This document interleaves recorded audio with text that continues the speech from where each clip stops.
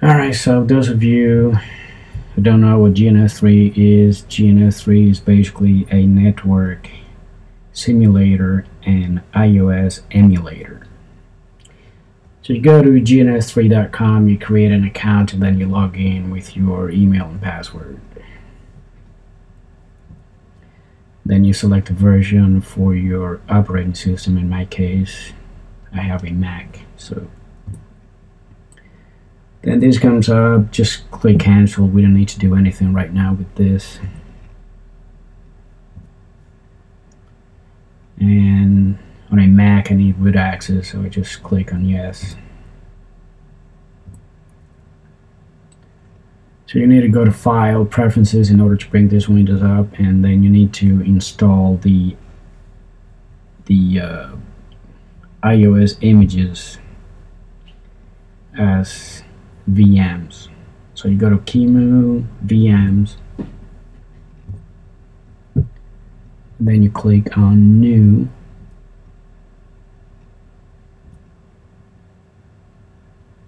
click OK.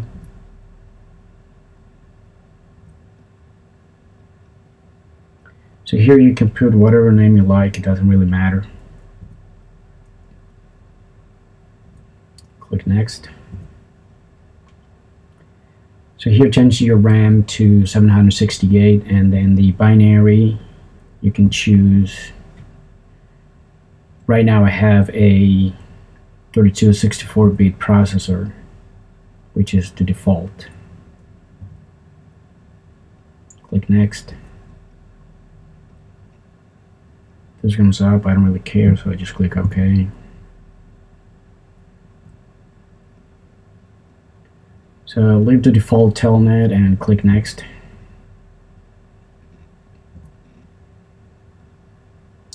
So here you need to browse for your images. I think I have mine on the desktop.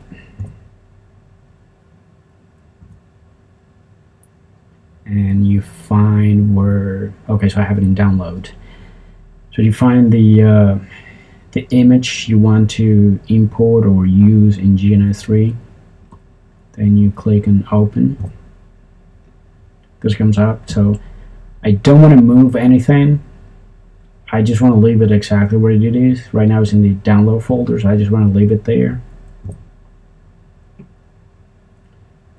So in my case, I would click No and then Open. And that's what it looks like.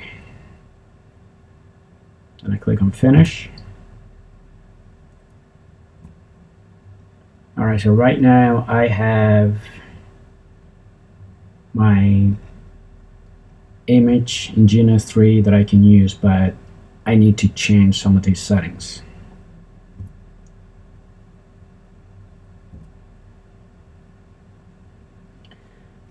So the name, that's the name of the template. It's not going to show up in GNS3. So for the default name I have router, and I change the symbol. You can download anything you like from the internet and change the symbol. GNS3 allows you to do that. Category, routers. Again, this is a screenshot from a previous installation that I did. So even though I am installing a switch right now, these are screenshots from a router that I previously installed. So just pretend that instead of router it just says switch.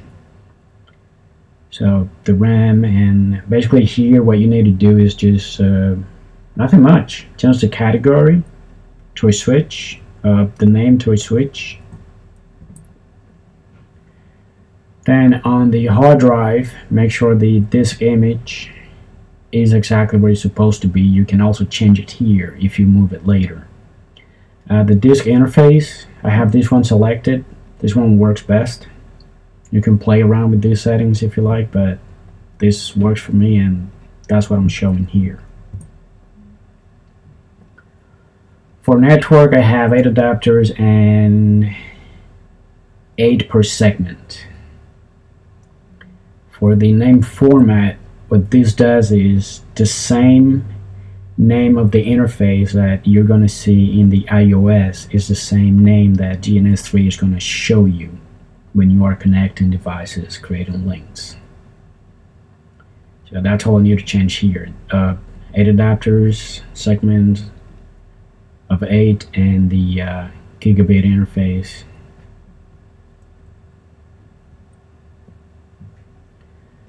So advanced settings, I don't need to change anything, but I'm including the screenshot in case you mess this up. This is what it's supposed to look like.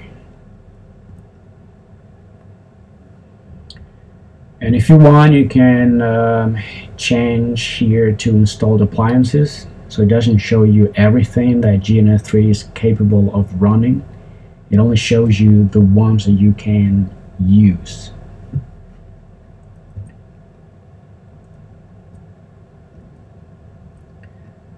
So since I installed the switch already, so in order for GNS3 to allow you to use your devices like routers and switches, you need to create a project first. So as you can see on the title, I have 001. That's the name of my project. So once you create a project, it allows you to drag and drop. And then you can just right click on it and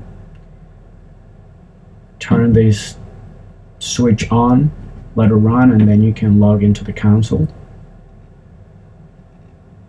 So when you first click on it, you can select start and then console to look at the boot process. And once it's booted, you can start using it just like that. It's no brainer. So that's about it.